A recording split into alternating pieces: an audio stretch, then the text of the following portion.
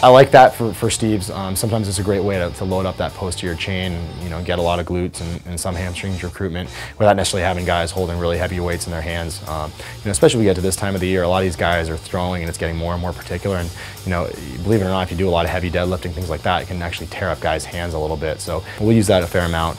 You know, that's about as heavy as I would let a guy like Steve go on with, you know, with knowing how long his spine is and how tall he is overall. But you know, he certainly gets after it. And, you know, really the progression, you know, in some cases obviously is to add weight to a limited point, but thereafter, you know, we'll just do it for, you know, a count of 2 1,000 at the top and, you know, slow down the tempo a little bit here and there, as opposed to just trying to add weight and add weight and add weight.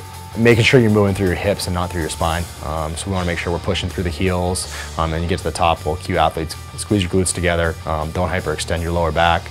If you're feeling that a ton in your hamstrings and your lower back, you're doing it incorrectly. The goal is really just to use your glutes and keep everything out of the equation. Anywhere from 6 to 10 reps.